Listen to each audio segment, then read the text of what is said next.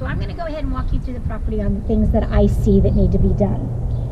Here is our front yard landscaping. I would like to have better curb appeal. So we've got a very sporadic, some healthy parts, not so healthy parts of this tree. So Southwest Landscaping is going to give us a bid to cut back, to make sure that's going to be healthy, cut back anything else that's not, and then once they clean up the leaves, we're going to need to add some rock to this front yard. So then that way we can actually have some good curb appeal and not hit people's heads when they're walking into the front door. So we'll get, it'll look like we're really cutting it all back, but it'll be better healthy, and then it'll grow back in a nice healthy manner. This will all just get nicely cropped. Because we have such a long sidewalk to the front door, I want all of this just to be nicely cropped on top. And then, you know, this has not been blown back, so all this will get cleaned up from Southwest Landscaping. Since we're here dealing with landscaping, let's just go in the backyard real quick, and we'll talk a little bit about this.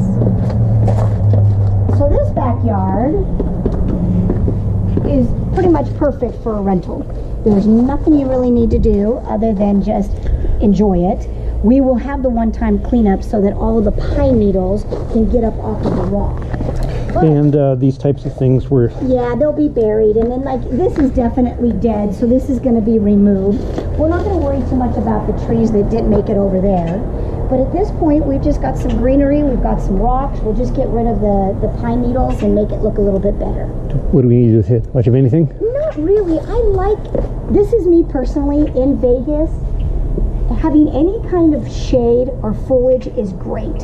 I would only cut those back if they are intruding upon a neighbor and the neighbor says they need to be, or if they are coming over the top of our roof line. But it looks like those are nice and great. Nobody seems to be complaining at this point, so we'll leave them full. They will drop those nasty needles, so that'll just be something that every time a tenant vacates, we'll have to come in and do a one-time cleanup. Okay. But other than that, this backyard is great. One of the other things I'm going to show you. Don't fall down. Ice skating move up there. Okay, well executed, I guess.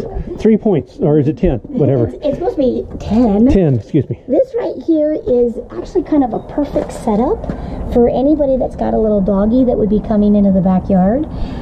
Remember, in the world of rentals, 70% of your renters have some kind of a pet. So we don't like to necessarily say no to pets initially. We like to say we'll consider, and then we evaluate when a pet comes in.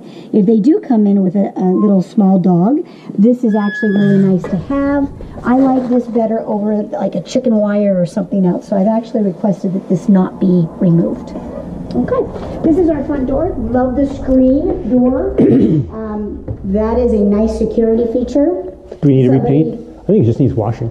Yeah, and you know what? Nobody really even sees this, because once you close that screen door, this becomes absolutely visible. So I would not even worry about that. There was something to do with locks that need to be taken care of, so we'll make sure that works well. This is John with Seller Ready Pro. So this area right here, I would like to try and get to where it feels more open.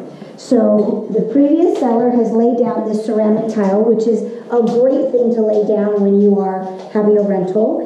I would have actually preferred that they took it all the way through. However, they didn't, and we don't have any way of matching this. So what we would like to do is remove this carpet here, replace it with like a shaggy carpet. You want to show kind of... Yes, we'll show. Do we still have that carpet sample there, John? Yes. Somewhere in here? Okay. It's going to be a shaggy look to it, like this one right here. And the reason why is we're trying to make it look like an area rug. So then that way it gives you the whole feeling that this is one big room, but this is just the area rug that is in that section. And the way we're going to accomplish that is we are going to get rid of this right here. So this is going to go away. This is going to go away. The fireplace stays. She's talking about this around the side. I'm talking about this down here. Okay. This is going to be carpet all the way up to the base of this. And then this is going to become cobblestone rock. And what this cobblestone will do is it will bring those colors into play, and then that way this whole area becomes one. Now, we're going to use something similar to a house called 500 Feliz Cantado. I'll send you a picture so you can see what she's talking about. Yeah, and it turned out great. This green is not going to work for us. So anywhere you see green, that is going to get painted a very light beige. That way we can bring those colors all back in. So this is going to have an accent wall that'll be beige. That green up there will become beige. And we'll just touch up the... Yeah, the rest of these walls are actually in really good shape. So other than the accent walls, we'll leave what you see white. All of the bedrooms will become beige. So as we walk the bedrooms, we'll talk about that. But all bedrooms and laundry rooms will become this light beige. We are going to update this kitchen a little bit. We're going to do it the most economical way we can. So the thing right now is your cabinets are going to be okay. They're whitewashed, they are a little dated. However, we can make it work. So we're going to leave the cabinets as they are. We're going to get a granite countertop that, again, is what I like to call woodsy. It's got a little bit of tan in it. It's speckled with a little darker colors. It'll bring all of this together quite nicely. We will extend out the breakfast bar just by a little bit more. Like about here. Exactly. That way, if somebody just wants to use this as the breakfast top, they can use that more as a great room. This is the breakfast top and not putting on a table. Okay. If they do want to bring in a table, we're not making it so long that we're eliminating that option. So they could do either or. I don't like the fact we have a black dishwasher amongst everything that is white. So we would like to get a white dishwasher there to match this kitchen. We would go with a stainless steel sink with a new stainless steel or chrome faucet, I guess is what it is. We'll take out the reverse osmosis system. Say that. So these tanks under here, this tank stuff will go. Yes. And while we're thinking of things that are going, so will these items. So those will be gone too. So that should make our kitchen have a little bit more of a pop factor, because bear in mind, when you walk through that front door, what's the first thing you see? This kitchen. So we want this kitchen to have a little bit of update, and I do like that light fixture that's in there, so that's going to help us as well. We're leaving that, we're leaving the ceiling fan, so all that's going to work well. So as we go into here, this is going to be our den office. We're really not doing much in here other than getting rid of any boxes for alarms, any of these wires. We're cutting all that off. We're getting rid of any of this shelving stuff, and we're painting this room that beige color. The door frames and the ceiling and the baseboard stay white. The walls go beige. Okay? And then we're going to get new carpet in here. This will be our standard carpet we've used for some time. Yes. It's a brownish color. So all bedrooms will have that same carpet. The only difference will be is the shaggy carpet will be in that great room. We are going to want to paint these walls. So these walls are going to go beige as well. And then we'll have our new carpet in here.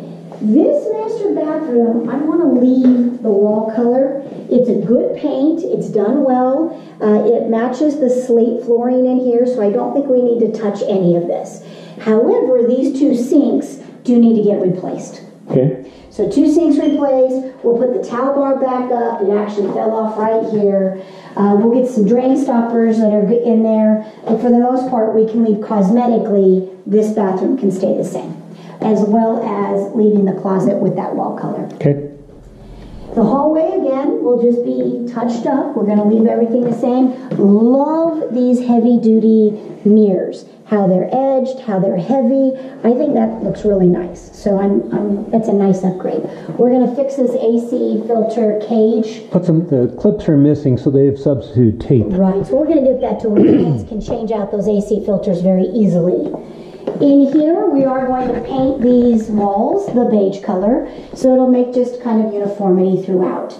This washer dryer, it might make a liar out of me and it'll last forever. However, I'm thinking they are quite worn, and so there may be in the next couple of years a budget that we may need to do a washer dryer. But for right now, we can move that. Here in this bathroom, I like it. I know they're a little different colors, but it works with the cabinet, it works with everything, so we're just going to leave this the way it is, install the shower rod, put in the drain stopper. Even though this is red, or burgundy, or whatever. It's plum. Excuse me. Plum. But I actually think this plum accent wall works with this color, Okay. which then works with this. Okay. So I find that it's a guest bathroom, it shouldn't be a big issue. Okay. Again, love these doors. Coming into this room, we are going to make this beige. So everything in here will just be beige. We are going to need to change out this ceiling fan. I don't think there's a way we can just do blades, but they painted the blades the same color as our green wall. So my suggestion probably is just going to be easier to do a new ceiling fan. It is. And then we'll put a new ceiling fan in here. It won't be so flowery, it'll be more universal, and it'll look really nice in here. It does need to be white because it does need to match the trim of that closet door. Again, new carpet in here. And then we aren't allowed to go completely into the garage, but really from what I can see, we just need to let her get her stuff out, and then we can leave everything. I think there's a water softener system that does need to be removed. I'll be brave and go out here. Was it not on here? I think it was on the other house. Okay, so we really don't need to do anything in here than just get her stuff out. If she leaves this for us, I'm perfectly okay with that. John? Yes, sir. In the other house we were at, this loop needs to get replaced. It's pinched. The overflow. Okay. Oh, and here is the soft water system. I thought there was one. Okay. Yeah, That so this soft water system is going to go. should be removed and just capped off. So removed and capped off. But the built-in shelves, love them. If they want to leave these cabinets, love it. Don't need to paint in here. It can look rough when they leave. That's perfectly okay. So we'll just take whatever's in here and make good with it. Okay. And Thank you, John. other than that, I really like this house. I think it's good. It'll look really good when it's all said and done. Okay. Oh, let me make one more note. Did you stop it? No. The window blinds. They are very functional right now. However, they are the most inexpensive window blinds you can possibly buy. They are not going to last very long. So maybe one set of tenant, if we're lucky, 2 sets of tenants, and then what I would like to do is go through and completely redo all window blinds to the faux wood horizontal. The vinyl, yeah. The vinyl, yeah, faux wood. Yeah. That way you're going to modernize these windows a little bit. But for right now, we can live with it on this go-around. See, these are they're very cheap aluminum, and they don't have any staying power. None whatsoever. And they get dirty, and they just, I mean, you can even hear them. They're just not the best for the windows.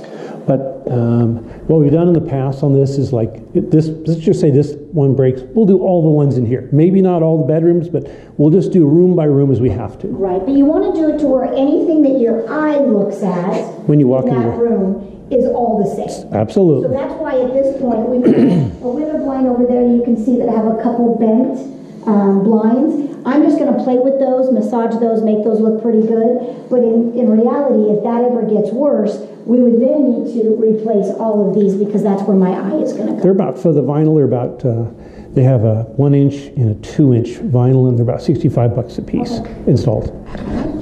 And that's it. Love this house. I think it's going to be great when it's all said and done.